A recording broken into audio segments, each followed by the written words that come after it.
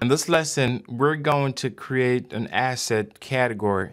In other words, as I mentioned before, this can be the name of your, the major hotel is, for example, like the Hilton.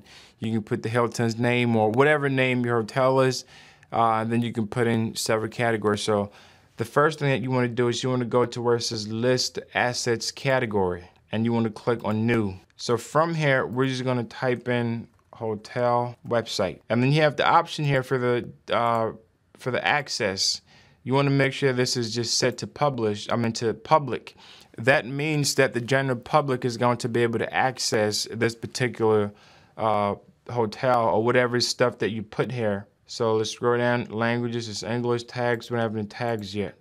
Okay, so once you've done it, you click on Save and Close. So now you've created the List Assets category, which is, is going to be the starting point. So you want to make sure that you put that there. And once again, if you have multiple hotels or multiple whatever it is, then you can create different assets categories and then, put different assets with it, as I'll show you in the next lesson.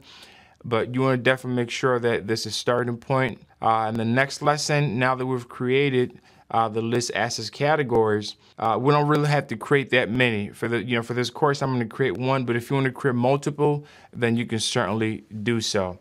Okay, let's move on to the next lesson.